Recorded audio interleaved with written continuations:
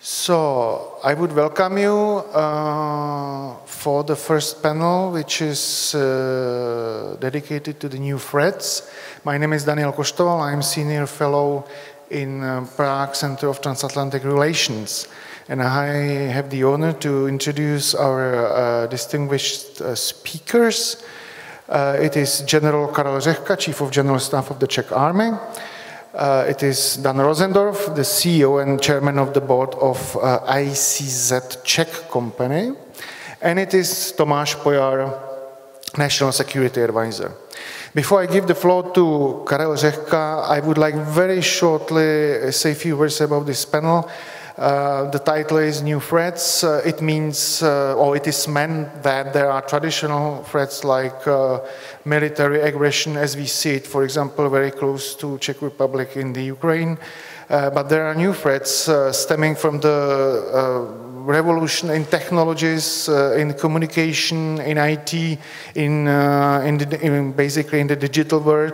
And when those technologies used very willingly and very intensively to target, for example, infrastructure or the functioning of some state, it can really disrupt life of the society. So we should discuss about what we plan to do about those threats and also how we feel actually today those threats, because there is already some impact in terms of materialization of those threats, at least partially. A few days ago in Czech Republic, there was actually a slowdown of the internet banking because of the already primitive technology was used to actually attack the websites and the internet banking of basically all banks in Czech Republic.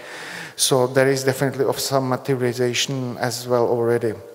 So thank you for listening to the introduction. And now, quickly, we will jump to the start, and I give the floor to General Karel Rehka, please. Okay, thank you very much. Good morning. I want to thank the organizers for doing this and inviting me. It's a pleasure and honor to be here. Something about the new threats and secure communication.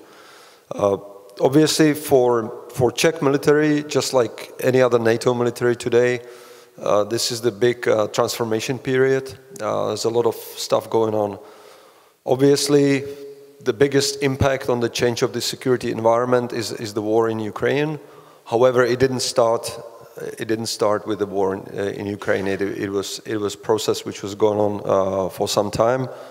The war accelerated everything because it was a wake-up call for most of the Western societies. So we started to take it more seriously. What is happening? The whole alliance, the whole NATO is reacting. We have this new deterrence and defense concept of the alliance territory. And now we are filling it with this, as they call it, family of plans, which is basically a bunch of plans, including the regional plans. And the biggest difference is that we want to have the very detailed, executable plans for both deterrence and defense phase. We are also strengthening the eastern flank, and we are also building the new force model, which is basically the new package of military forces and capabilities to fill those plans and to make sure that they are executable. So this is what's going on in NATO. You could see it, the plans got a green light, and the same as the kind of a new defense investment pledge got the green light in the last NATO summit. And the Czech Republic, because our defense is based on the membership in NATO and we will always be defending ourselves as part of the alliance, we are basically mirroring what is going on in NATO. So we are reacting as well. We get a new national security strategy. The defense strategy is in the final stage of approval process, and the military is working hard on, and it's basically ready. It's going through the approvals and coordinations. We build in our capability development concept for our military.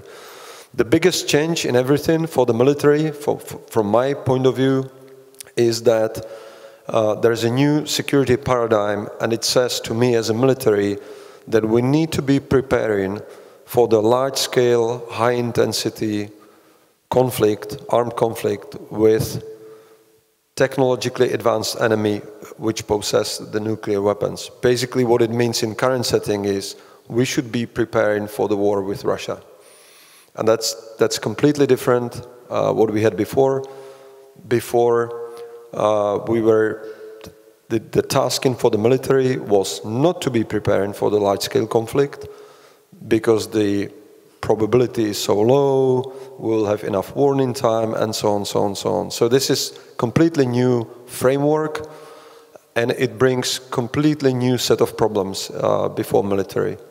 So this is just to frame the whole situation. Obviously, we are reacting, and what we need to do now, we are reviewing all our defense plans on the national level to be in line with those alliance plans. We are also trying and pushing very hard to speed up the modernization process because the military was heavily under-resourced for many years. So we need to modernize pretty much every warfighting function. Everything military does on the battlefield needs to be modernized today. It's not happening, like it's not starting. Some of that is already ongoing. But we need to speed up this process. But we also, as we build the capabilities, we cannot just fill the holes and gaps, but we also need to look at the future. Because as you know, what's the definition of capability management is that you need to balance what you need now and what you're going to need in future. So we have to look at that as well. That's why we are also working on this future warfighting vision for our military, to be in line again with this whole transformation in NATO. What's going on in NATO? NATO reacted in 21. They approved this new warfighting or NATO warfighting capstone concept, which is basically the vision how the security and operational environment will look like in future, and how we foresee how we're going to fight basically in future and what we need to do. And it's all about this multi-domain operations. We are doing the same on the national level, and we're looking at that, and that comes down to technologies. I think the biggest characteristics, or to simplify it all, is that basically we will need to be able to work in all domains at the same time in a synchronized manner, and we will need to be able to collect and process the vast amounts of data, and making sure that we deliver right information at the right time to the right user, and he can very quickly act on this information. What is also happening is that if you look at the technologies and those emerging disruptive technologies, as we all discussed, the quantum, AI, big data analysis, robotics, you know, all that stuff, there is certain window of opportunity, and we need to, for the next decade, we need to all collectively, alliance, but also us as a Czech military, we need to work very hard on making sure that we can take the opportunities from those technologies, and we can field it into our way of doing business, into our warfighting concepts. So it's not only getting the technology, but use it right and put it rightly in our concepts. If we don't do that properly, then we will lose the edge and we'll be in a disadvantage later on. That applies to the whole NATO, but that also applies to Czech Republic. I would say especially Czech Republic, because considering our size, our resources, our human resources especially, we cannot use the approach of the attrition. We cannot go for attritional warfare because of the size, because of the demographics, because all of that. So the right strategy for us, and the whole NATO is trying to do that, is to maintain this technological edge. And that's what we need to do, and that's important for the new technologies. Obviously, to be able to do that, we need to digitalize first, because if we don't digitalize properly, and that's a big push in the whole NATO, to digitalize the forces, and we need to do it as well in the Czech Republic, because otherwise you cannot work on processing this large amounts of data. And robotization is the big thing. Autonomous systems, we can see it in Ukraine already, and obviously all domains, including cyber and space. That doesn't mean that we need to possess all the capabilities for space, countries like Czech Republic, but we need to be able to understand it and to realize what impacts it have on us. And it has done repercussions even in our military at the tactical level. If I look at the topic, it says new threats and secure communication. Obviously, if you don't have secure communication, that's it basically. You cannot do this.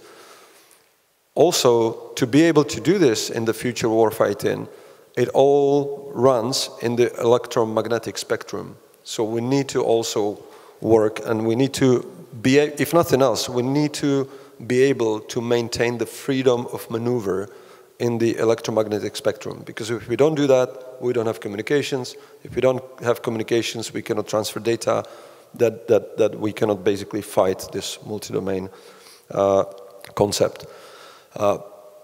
So not only we need to fill the old gaps, which we are working on right now, so we buy new infantry fighting vehicles, we're looking at tanks, there's a huge discussion about 5th generation aircraft, we're looking at guns, air defense, ground-based air defense, 3D radars, and I could name different stuff which is already either under contract or we're working on it to get it. So a lot of that is filling the old gaps, but we need to make sure that whatever we bring as a new stuff, hopefully it has kind of open infrastructure, and we are able in future to interconnect it and network it all. The 5th generation aircraft, there's a huge discussions in media right now. I'm sure you noticed, everyone, because it's a big procurement. It's historically the most costly procurement for military, but that's exactly about this. The 5th generation aircraft, it's the step into future, and not only I think it's a right way, not only I think it's also effective solution for future and long-term solution, but it will be a huge transformation driver for the whole military. So it's not about Air Force, it's not about aircraft, it's not about air policing, it's about everything, about the whole military. And it will speed up the processes which we would have to do anyway, and that's the digitalization, transfer of data, and all the rest. That's why it's not only about aircraft and pilots, it's about data centers, it's about communications, it's about having enough IT specialists, and so on and so on. And maybe last one, and I will stop there. We also have to, even at military, we have to look at this military-civilian interrelationships, because if we look, for example, in cyber domain, you cannot work as a military if the civilian cyber infrastructure is not secure enough. It's impossible, because it's so interconnected, the interdependencies are so huge, which we in military sometimes don't quite recognize. But then if you go deeply, go through the war games, go through the plans, then you realize how much we are dependent on civilian infrastructure. And that's why also the new strategy, defense strategy, articulates very clearly that the defense of the country is not only about military, but it's the whole of society and whole of government effort. And I would probably end there, and maybe one more point, and it's talking about these infrastructures and communications. I think one thing we should learn from this Ukrainian war is the danger of the strategic dependencies. We saw it. The biggest problem of the whole thing of supporting Ukraine was the dependencies in energy on Russia. But we also have to look at the dependencies in technology. So especially supply chains, security, things like, how much are we dependent on certain countries in telecommunications, for example, and other areas. And it's not that I'm politically correct. Yes, I'm talking about China, but not only China. Okay, thank you. Thank you, General. Actually, you at the end touched on a very important thing. Actually, there was an article, I think 2 days ago, that China actually changed the policy and the export of important metals like germanium actually practically stopped, at least temporarily. But it already takes time, for some time already, so it's like 2 months already with no export, and the germanium is important for production of the chips. So it's exactly that problem. But I would like also to say that you mentioned everything you will need and what you plan to have, but somebody has to invent it, somebody has to produce it, somebody has to provide it to you. And that's why we have on this panel also a representative of the private sector, of the private industry, the Czech company, which actually can offer solutions for secure communication, for example. So next speaker is Dan Rosendorf, CEO of ICZ company, and the floor is yours. Thank you very much. Dear ladies and gentlemen, I would like to first thank the organizers for inviting me. It's a great honor to be in such a distinguished panel. I'm really happy to be here. I have to say that General Rehka has already said a lot of the things I wanted to say, so it's good to hear that other people are thinking it too. No, that's definitely fine. I won't talk more about the change of the battleground, the change of the whole security situation in Europe and really worldwide. I do want to talk a little about some of the things that were mentioned, whether it's AI, where I definitely see a huge amount of new opportunities in terms of, unfortunately, both sort of attack and defense, so both for us and against us in both schemes, because we'll always be on both sides. There has been a huge amount of work done in AI in terms of machine learning, in terms of neural networks and these kinds of things, which are really important for a lot of the applications later on. There is, right now, I think the sort of the focus is more on the language models and these kinds of things with ChatGPT coming out and OpenAI and all of these things. From my point of view, those are more the sort of soft targets. It's really important to work with those in terms of what's happening, how they are affecting the civilians, how the civilians are interacting with them, and what's then happening with information processing, with the kind of information that people are getting and are being fed in some cases, I'd say.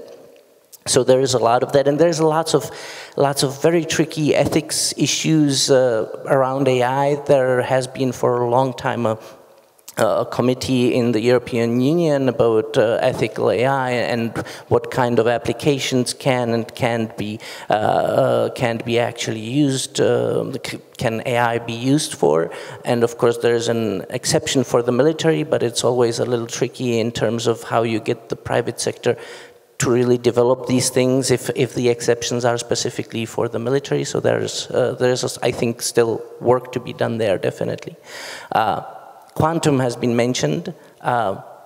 In my opinion, that's, at this point, slightly less of an issue still. It's definitely an interesting technology. A lot of things has been done in there.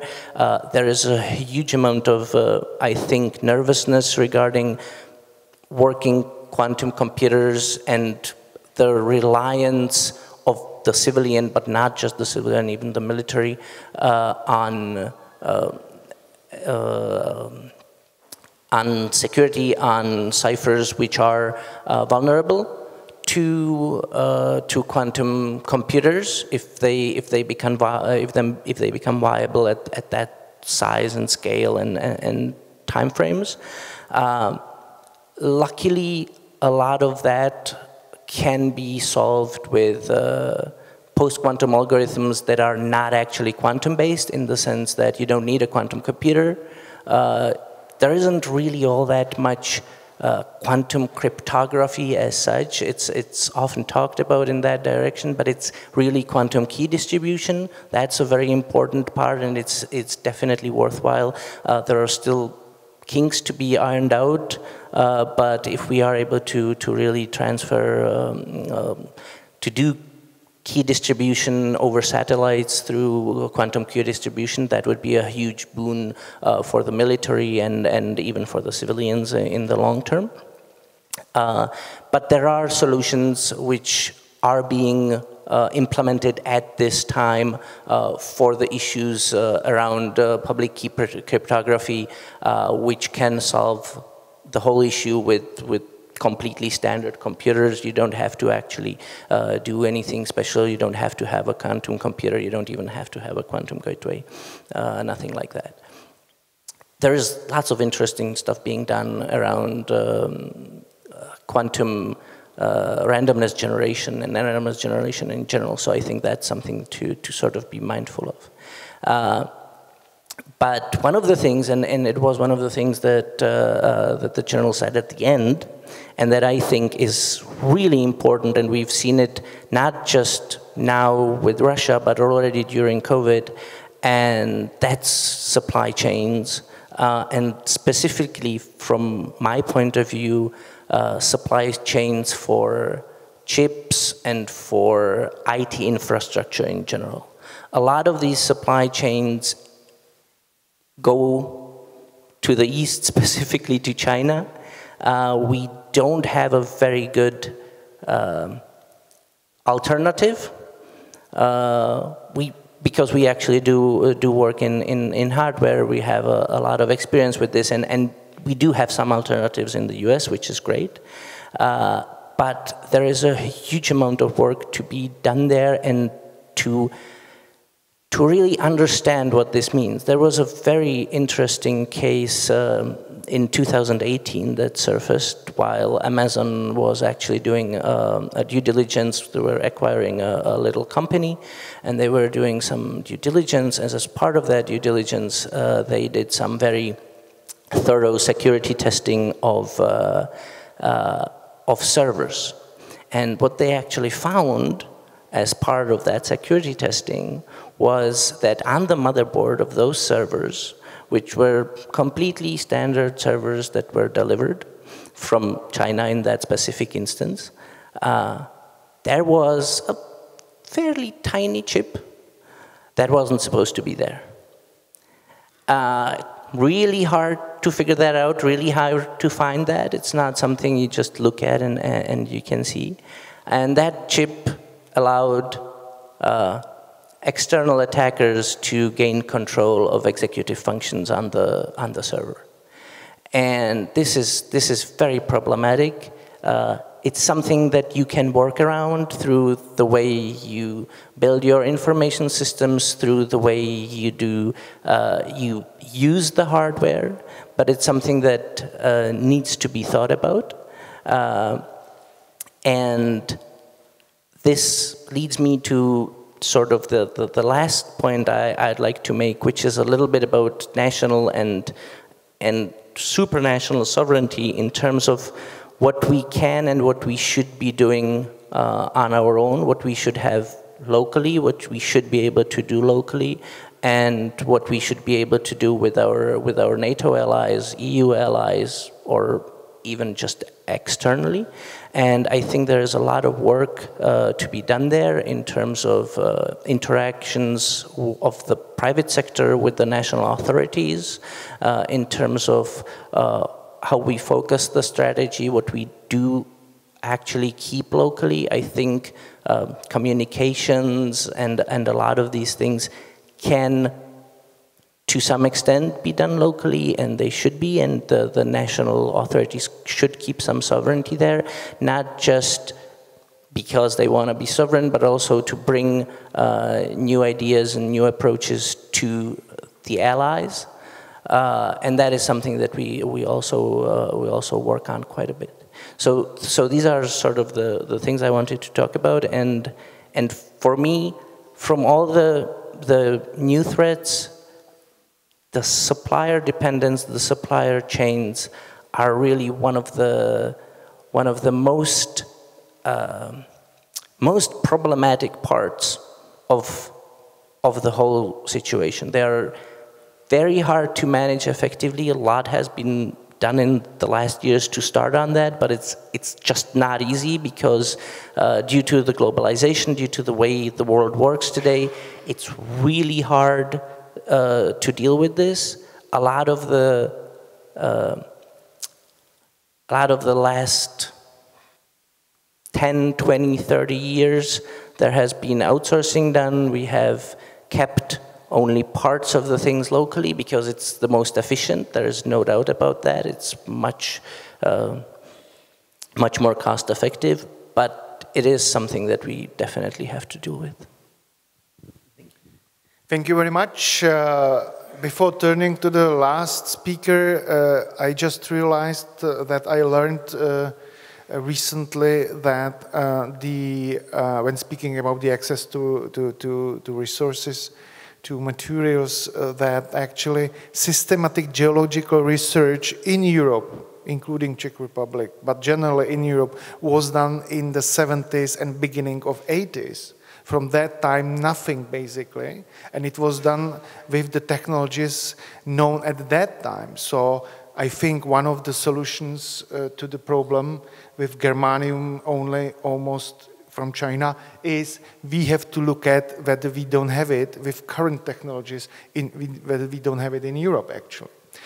Okay, this takes me to last speaker, which is National Security Advisor Tomáš Pojar.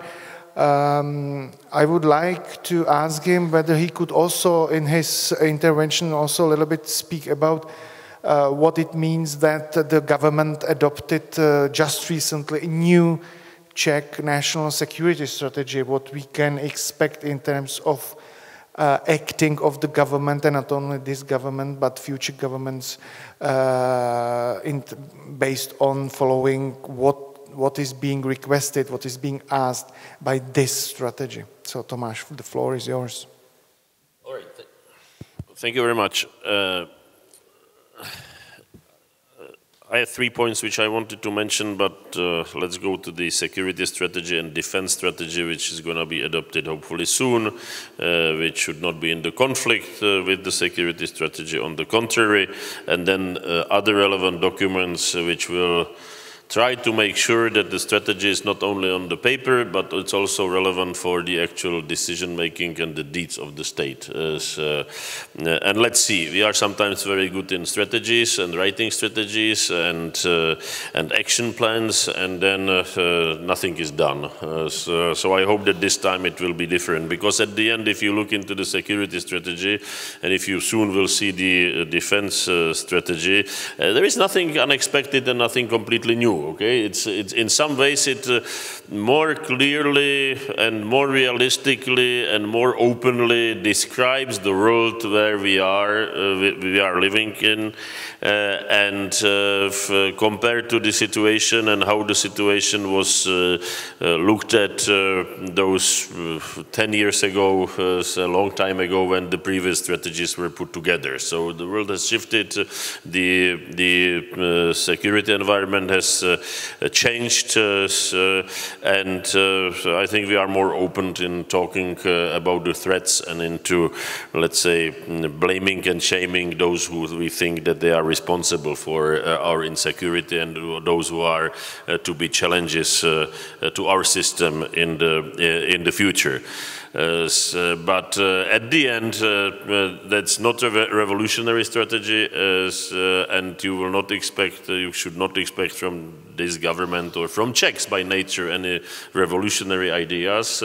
And the most important part for me is how that what is written down in the strategy, how that will be implemented and how it will turn to be relevant in the everyday life.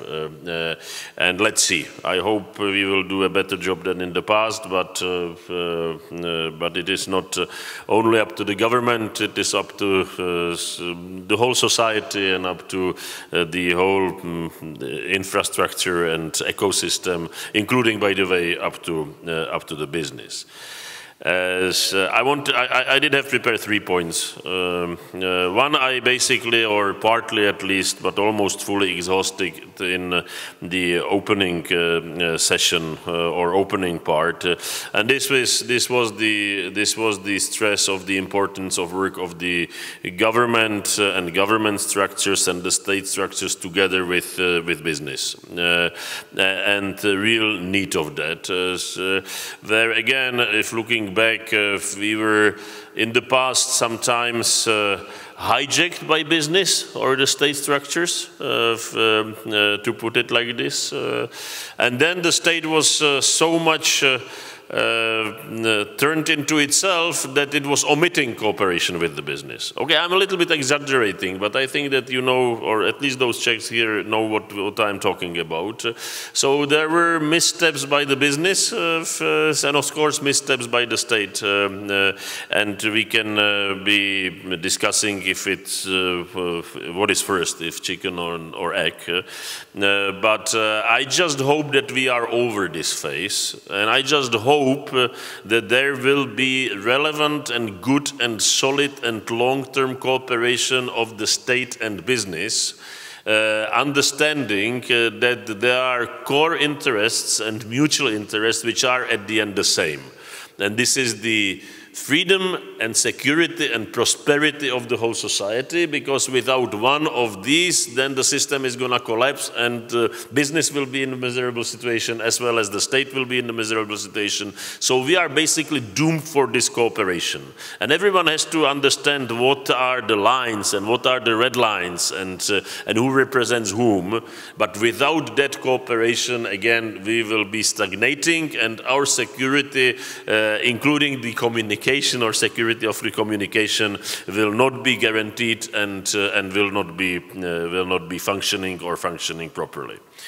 My point number 2 is to look at and we have to really look at it, and by the way, again, jointly as state and the army and the business, look at the Ukrainian, or let me put it, Ukrainian and Russian battlefield as a great laboratory.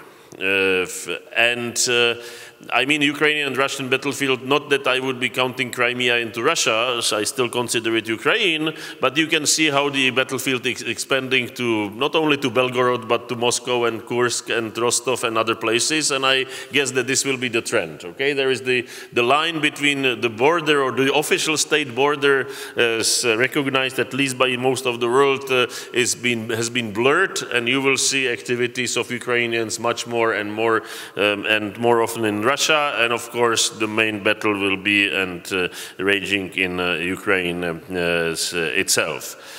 And those lessons are, on one hand, that yes, we have again seen that this type of war is impossible without using tank and artillery units. So the traditional parts of the military structures, which we sometimes thought that they are obsolete and we will not need them anymore. And not only in Czech Republic, but in many parts of the world. By the way, 2 years ago, EU mainstream was dreaming about taxonomy for tanks, okay, that we will have tanks on the electric engines. So it's forgotten for the time being, but it will come back. So let's be vigilant.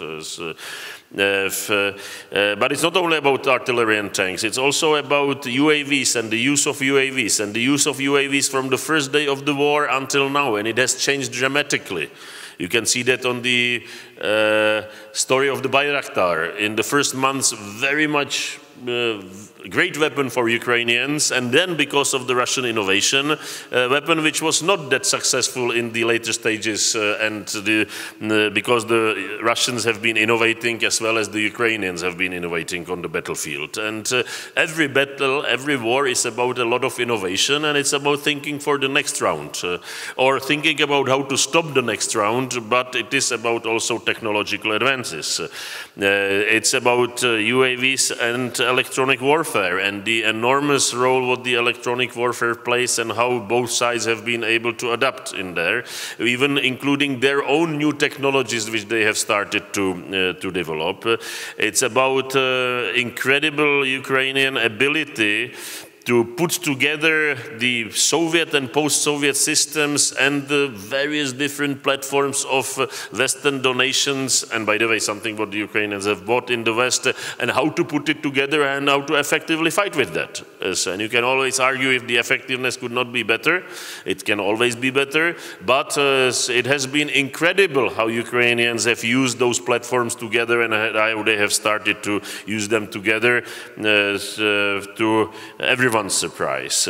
And it goes also to the communication. Look at the story of Starlink and Elon Musk and what it means then to be dependent on a private company in a good way, but also in what kind of threats there are if there is this much dependency on a particular person, if the decision making is done as we can read about it in the newspapers.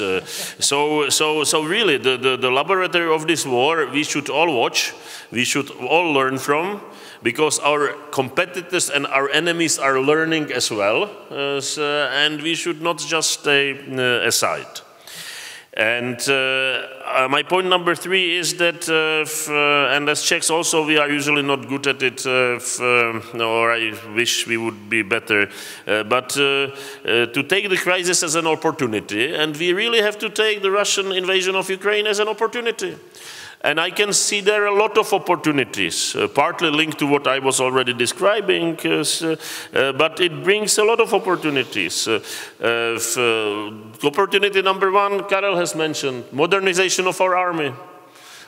Imagine where we would be without Putin invading Ukraine.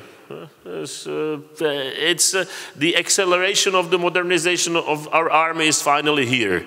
We got the first push in 2014 with the invasion of Crimea and starting war in the eastern Ukraine.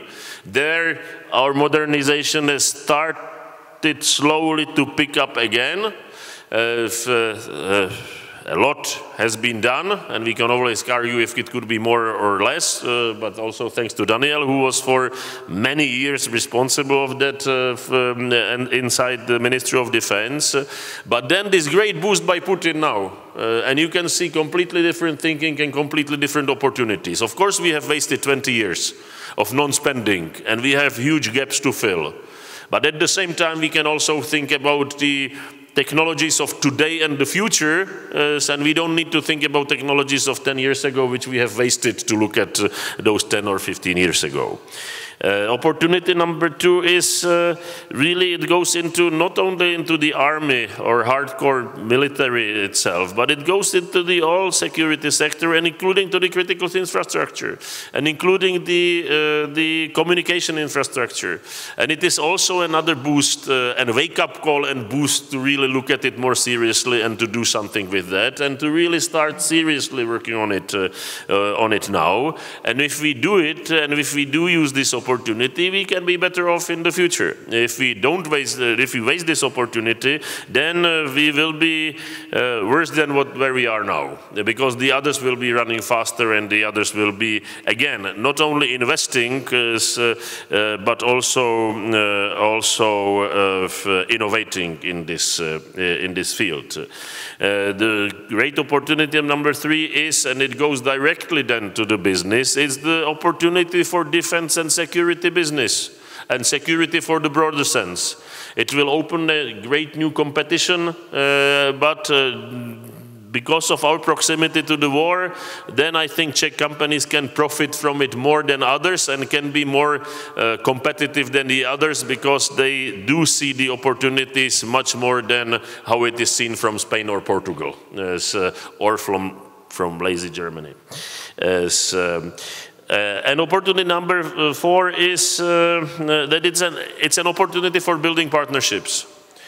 From the day 1 of the war, and we now have day 575 or something like that, every day, every single day, from and through Czech Republic, organized by us, together, state and business, at least one piece of tank, artillery, MLRS, infantry fighting vehicle, helicopter was delivered to Ukraine.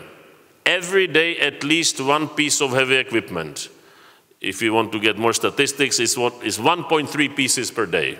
Okay, so if I say every day, even if we didn't say anything now from on, then I can be saying that every day, even for another half a year, and it will be still valid. Every day, 12,500 rounds of mid-caliber and large-caliber ammunition has been sent. Every day. And I'm not talking about ammunition for pistols and rifles. I'm talking mid and large caliber.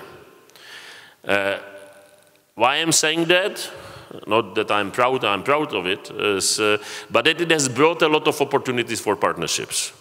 We would not be able to do it just with Ukrainians. We would not be able to do it with other allies where we are working on the daily business that this system like works and functions, and it's not our system, it's not us only and exclusively working on it because we would not be able to do it. Let me mention four. Three of them I already mentioned in the last, but let me mention four countries. It would not be possible without Netherlands and Denmark, and it would not be possible without US and UK. And there are many other countries who have been involved, but those four are very key and crucial. And we have two other countries on the list which, how we want to expand it. I want to tell them first, not to you, so next time I will mention it.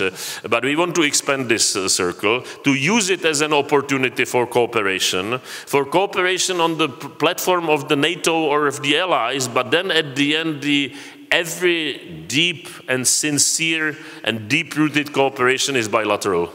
It's not multilateral. 27 or 30, it's nice, or 31, it's nice. But there you share a lot of information, but not all information. Between two, in four eyes, you can share more, so you can do more. And it doesn't go only for the partnership with NATO. We would not be able to run this system and to do it without partnering with countries who are not members of EU and NATO. And there I cannot name them, because usually they do not want to be named, and it's fine with us as far as they cooperate and it works. And some of them, you would be surprised who they are, and the Russians may be surprised as well.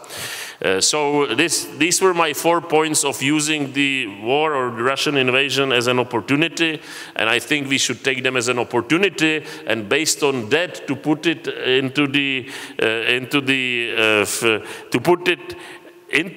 the substance of those security and defense and other strategies for really building the systems and building better functioning and more resilient system in every sector we can think of. Thank you. Thank you, Tomáš. Thank you for your information and intervention. It's actually do something, not just discuss. I think this is exactly needed now. I would like to ask Karel Rehka, because he was a first speaker, so he couldn't somehow react to other speakers, whether he has some reactions to other panelists, what was said. Yeah, okay, I'll try something. Yeah, well, first here it was mentioned the supply chain security, how key it is. It is key, definitely, and to be honest, the Czech state doesn't have legal tools currently how to work with the supply chain security.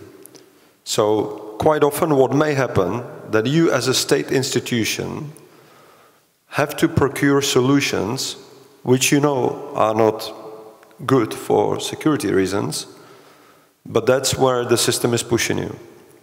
Currently, there's a work going on such a legislation, and the reason I'm bringing it up because I noticed that the NUKIP director was coming in. Ciao. And I know it started when I was in NUKIP, it's still going on, and it's a huge push against it through different channels, logically, because any security measures are raising costs, usually. So there's a resistance from the business, but many times I think this is also externally influenced, just using different platforms, either through certain politicians, certain businesses, certain professional associations or whatever. So we have this kind of schizophrenia. So everyone recognizes it's important, but when you want to do something with it, everyone is trying to object it. And what they do currently right now is they try to, through smart arguments, no one says, oh, no, we oppose that this is not important. No. But they basically try to delay the process for so long that it will not be done for political realities in the end, and it will extend the period for years. So I'm just bringing this up because it is important, I agree, it's quite key. And also, it's not about how much you want to restrict things, because there are realities, yes. Everyone knows that you will never have 100% security, it's impossible, especially in cyberspace. We also recognize that it's about risk management. You have to manage the risks, you have to take some risks, you have to balance the costs and the security measures, that's okay. But the state needs to have a tool, the legal tool. How are you going to handle the tool? That's another question. But you need to have some tool. Currently, we don't have it, so we cannot protect against those threats, which everyone recognizes are very, very important and will be even more in future. So I just want to bring it up so it's known, because many times you hear a lot of disinformation about it, but this is reality. The reality is Czech state doesn't have a defense against these problems, and there's multiple efforts to prevent the states to have it, basically. So that's one thing. And second thing, as Tomáš mentioned, these opportunities. Yeah, that's what we exactly do. We look at the laboratory. Obviously, every conflict, every war is shaped by the situation. So not everything is replicable, but it is very good opportunity to watch what's going on. The things I was talking about with this new warfighting, with this multi-domain operations, with the sharing of data and everything can be seen in Ukrainian right now. So sometimes you get a feeling that it's a First World War-like conflict with the trenches and tanks and guns, but behind that is a lot of technology, data sharing, operational clouds, and procedural things, and robotics, UAVs, as Tomáš mentioned. So it's a way to do it, and actually even that cooperation works. So there are instances where, for example, developers from our businesses, from our companies, are meeting Ukrainians, discussing certain technologies with the military specialists by their side, basically, and we try to learn together. So it is actually happening. Thank you. Tomáš, you wanted quick reaction? I want to react or to support the part what Karel said. I also see the resistance from the business for some changes. And it's the resistance of the business which doesn't want the changes. What is astonishing for me, that I don't see push from the other part of business for which it would be beneficial, those changes. So we see only blocking the change, and we don't see push and the opportunities seen from the others to push for such change. It's shocking, okay? That the business doesn't function as a business. It's shocking for me.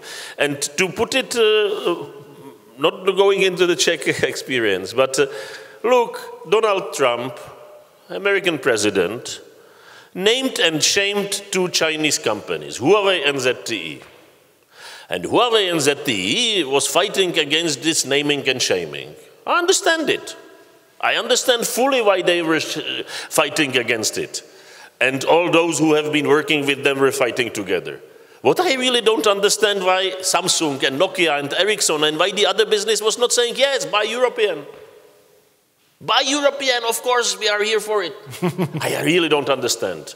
So for me, sometimes the Western business has lost its sense of business and sense of finding the opportunities. And I would like to see not only the resistance for the changes, which in many cases I understand, and this resistance is legitimate and it's completely fine, but I would also like to see the other part of business, which would be fighting for those changes because they are good for security, but it's also good for their business. But this part of business is usually silent, okay? So I don't understand it. So let's turn to business now. That's my intention actually, because you mentioned during your intervention the importance of the dialogue between the state and the private sector. That's one thing. Second thing, you spoke about opportunities. I see also one big opportunity to really not only invest, but implement what's at hand newly, the technologies, not to wait. So there's another opportunity. And I wanted to ask Dan Rosendorf, actually from his point of view, you mentioned artificial intelligence and quantum technology. So actually, from your point of view, Czech national security agencies, MOD or some other Ministry of Interior, Police or NUKIP, are they actually having a dialogue with you and companies like yours on artificial intelligence and what could be done and how quickly could be done those things? Are there anything going actually right now? Okay, thank you. I'll actually respond first to Mr. Pojar here, just because it's a very, I think, interesting question. And I can't answer for all of business. I can partially answer for us. And there is a huge problem with the optics that you end up under if you do actually go for these changes.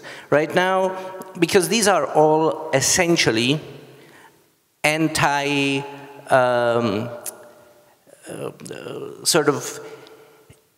this is against the way that tendering is done now, right? If we are saying, yes, we think we should be working on maybe excluding some companies from some tenders because we believe that for security reasons this is an important thing. If you try and actually start pushing that, you end up risking getting accused of being protectionist, of trying to subvert the correct tender process, of sort of trying to gain an unfair advantage, and of trying to mark up prices, because then they won't be able to buy it from you know, generally less costly alternatives, and finally now ICZ is going to be able to sell the high-end things that they want to sell or whatever. And this is really problematic in the current atmosphere, I think. We see a lot of problems around tenders not being transparent enough, or of there actually being police interventions due to incorrect tendering or possible bribery or whatnot. And these are always things that as a company we are acutely aware of, and we are trying to make sure that this is not something that, if we at all can avoid it, lands on our doorstep. Right? Because, yeah, this is really tricky for us. So yes, I'm the first person who would be for saying we need to evaluate companies based on security threat levels and based on, and this is the unfortunate thing, in some ways it's, you said political correctness, and that's exactly what we are sort of fighting against here, because it's really hard to say, yeah, we think maybe we don't want to really buy from China all that much, because it might be a security threat. And that's really not something that's very well received in government in some places, because they're saying, well, that's, you know, that's incorrect, that's politically incorrect, you're lumping everyone together, and so on. So this is tricky. So that's one thing. To answer the second questions, we have been talking with both MOD, and we've been working with the National Security Agency for a long time. We definitely consult with them on a lot of things. Honestly, I would like the the cooperation to strengthen, to be larger in some cases. We see it around in the other countries around us, in Germany, in France, where a lot of these national security agencies are much more involved in a lot of the things and have, on the other hand, probably completely different budgets. So that's something that is to be, I think, assessed, and as part of the push for 2% of GDP for the military, it's a question whether some of those things shouldn't go into other very sensitive, secure places. Well, General Rehka wants to react. I just would say before him that there is actually already some effort on the side of General Staff. There is kind of a cell, or how to put it, of what could be called as innovation hub. So there is actually some trajectory. So please tell us more. Yeah, well, we try to do a little bit. We start in, so I have my kind of very informal advisory body as well, which I do sometimes. So we sit with different people, mostly from academia, from different, both technical, non-technical things. Usually those are people which we know or have a reference for, or saw their work, or they pretty much somehow we're interested in having the dialogue with them. So we do little things like discussing what subjects are worth of exploring, what could be used for students to explore, things like that. But we also having more serious discussions. We're looking at this AI, and just signed recently a memorandum with Czech Technical University on the subject. But there are also different ad hoc works on certain specific development projects, like in EW area, for example. There are also things, as I mentioned, where we actually, the companies communicate with these Ukrainian customers, for example, in military, and they take us as our specialists who do the R&D together with them, or vice versa. If we have interesting information, we share it. So I'm not saying there's like a huge thing, but yes, things are going on. You also, I would warn, you need some expectation management. You know, this is not going to happen like quickly. Plus, you know, we are trying to process maybe next year, maybe twice as much as we were doing in some years on procurements, for example. And even at that time, it was a problem. And it's the same amount of people who is doing that. So plus we need to do much more. So the system is kind of overloaded. Everyone wants to catch up right now. We want to, you know, there are certain things which we didn't pay attention to for the last 20 years, and now we want to have it all in 1 year. It's not going to happen. So, but I think the trajectory is right. But also I think the Czech companies could use more projects like the international R&D projects like Diana or European Defence Agency projects. Yeah. And it's definitely worth it. So if you can, consider signing in and exploring some of those projects. Thank you. Diana is definitely an opportunity for Czech Republic as well, because there should be some innovation centers and actually polygons for testing technologies in whatever direction. In Czech Republic, the responsibility got a Czech invest company, so we'll see how it goes. We should not miss that opportunity, actually, to have good things in Czech Republic. I think we have still some time, so I would like to turn to the audience. I see, yes, please, I see a hand, please. Please introduce yourself and... Thank you. My name is Ondřej Olšanský. I'm a security policy analyst and counsel. I would like to follow on Mr. Pojar's remark that he does not understand why the business that competes with Chinese conducts in a certain way, that it doesn't want to compete. Well, what the business wants is a stable environment, continuity of operations, and foreseeable and computable profit margins. They don't care about geostrategy, geopolitics. They don't care about multilateralism on state security. And the point is, we don't see eye to eye. There is a gap in communication and sort of proverbial wall. There's a wrong way we communicate this, our concerns about China, our concerns about security in communication, security in supply chains. They don't understand our point of view.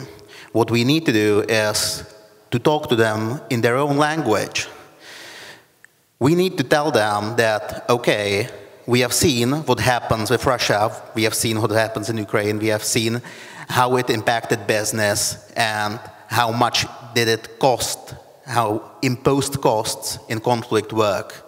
If we do that and we say them, okay, you are looking at a computable profit margins, but when this happens, for example, a crisis in Taiwan, in South China Sea escalates, there will be imposed costs on you, and those costs can put you out of business. So you need to prepare, you need to, as General Rehka very well said, you need to do your due diligence, you need to do your risk mitigation, and perhaps come with some outcome that will comply with our geopolitical point of view on these matters. So there's a gap in communication, and business don't want to speak our security-oriented language. This is the main problem why these companies don't want to hear us. So, just comment or question as well? The question is if you would, for example, add something to that, how we can enhance this communication, how we can talk to business better, and how we can enhance understanding between the government and the NGOs and the private sector. Okay, okay. So, Tomáš, please. Well, I understand what you are saying. There is not magic formula for that. Just simply, there has to be more empathy on the side of the state as well as more empathy on the side of the business to talk to each other, trying to understand each other, trying to understand each other's position, because at the end it's to the mutual benefit. And it is it's not going to happen, and it's not happening overnight. It is a process, and sometimes it is a slow process and long process, but I think it has started. By the way, you are not living in a vacuum. It has started in other countries, and Mircea was naming something, what are the plans in NATO. It goes from the same roots and from the same needs. What I'm calling for is more to not to be closed in our own bubbles, and to have more empathy and talking with each other as a universal rule, by the way. Let me mention this. I understand fully, and the state has to understand, that there has to be a level playing field for everyone. But this is it. This is it. This is something which cannot be broken. And of course you can, depending on the business, then you can speak about the territory of Czech Republic or the rules of the EU. There has to be same rules for everyone for the certain market, that someone is not disqualified. Or someone has no rules which are going to put that kind of entity out of the market. But if there is the same field, then as business, listen, the customers will pay. It will be more expensive. Yes, security is expensive. So it will be more expensive, but without insurance and without security, it will be way more expensive if something happens. So it is about the willingness to pay some premium or some security, some insurance, and then it's going to be paid by customers. But it has to be paid, it has to be same for every company there. I discussed 5 years ago with late Mr. Kellner, if I see the PPF mark, the issue of Huawei. He was not arguing for Huawei. He was arguing, saying, we want the same rules for O2 Zetin, or O2, as for T-Mobile and Vodafone. If Huawei is disqualified for everyone, we are fine. And this is exactly the logic which I understand, which everyone should understand. So he was not arguing for disqualifying Huawei. He was not arguing for keeping Huawei. He was saying just don't ban Huawei for one Czech entity running O2, and don't allow T-Mobile to profit on cheaper Huawei.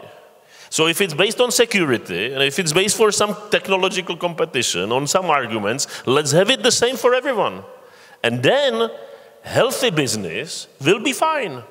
Unhealthy business will fight for some privileges. Yes, I agree, I understand. If you are not compatible, then you cannot make it.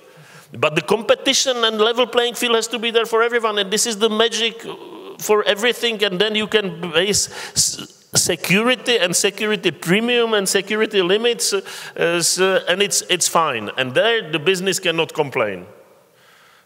Okay, the disqualified business, Huawei can complain, okay, or if not, but not the overall business like here. So this is important, and this is important to understand. Thank you. Yeah, please. Yeah, just very quickly, there are positive cases where, for example, the companies would come to us and say, hey, you know, this regulation from EU would make us start buying something, and because there's no regulation, we'll have to go for cheapest one, and it's going to be probably China, and we think it's not right because it's danger. In future, could you help us with some kind of warning regulation, whatever? So sometimes it happens. No one wants companies to do geopolitics, that's fine. And when I was talking about this legislation and this different obstructions, we don't want companies to say, don't buy China. No. It's about, let's design the mechanism for the state that in some cases, for certain infrastructure, we will have a decision-making mechanism that we can limit, you know, dangerous suppliers. Yeah. And even that, most of the companies sabotage. So it's not about, we don't want them to say China or Russia or whatever. No, it's fine, state will do that. But it's about just creating the mechanism. And going back to this China, Huawei and whatever, you know, sometimes it's a plain stupidity. Because yes, you want to have the same starting position, same market.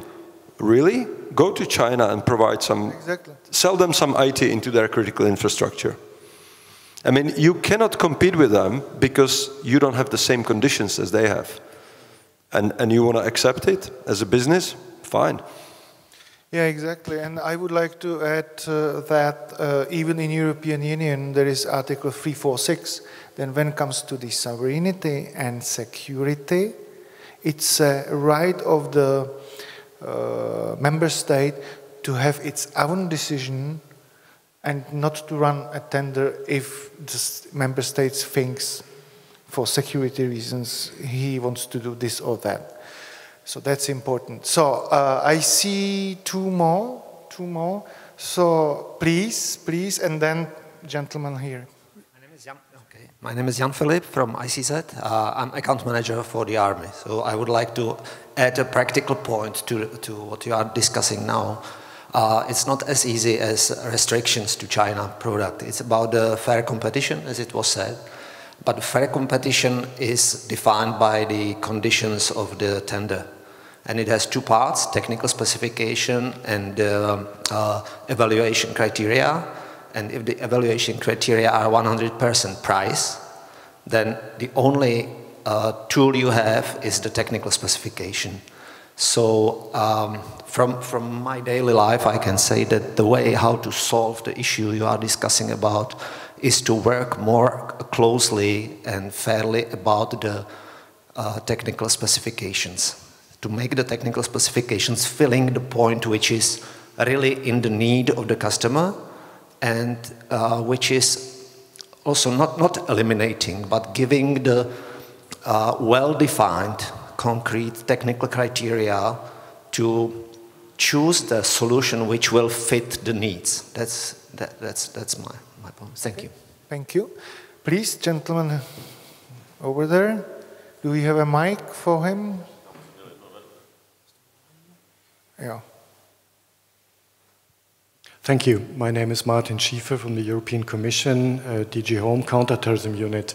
We have already been looking into this topic and started with a few reflections. I would just add to what the previous speaker said in reply to the remarks on how to find commercially viable solution to the security challenge, the cost, etc. And one of the key factors is definitely, in our view, current state of reflections that we need to look more closely into procurement laws. We have to make the selection criteria broader than just the most cost-efficient offer that is providing the technical solution in order to be able, also legally speaking, to cater in for the higher costs to provide premium security solutions. And I think this is a regulatory task, partly at the national level, maybe even more at the EU level, which I think we will have to address sooner or later. It's more a comment than a question, but I just wanted to add very strongly to what previous speakers said. This for us is indispensable now. Thank you. Thank you very much. I would just add that actually in EU we have those opportunities to act according to needs for the military material, but not if Ministry of Foreign Affairs or some other agency, which is actually part of the security system in the country, wants to act properly. So thanks very much for your remark. This is definitely needed to change the regulatory framework to be more up to date to security needs. So I saw there was one more or not? No. So we are, I will see, yeah, exactly. We should start a coffee break right now. So, and I don't see any questions. So it's perfect timing. Thank you very much, speakers, for coming. It was, I think, very nice and very interesting discussion and productive, I think, as well. We have new topics to dwell on, to follow them. Thank you for questions, and the coffee break starts now.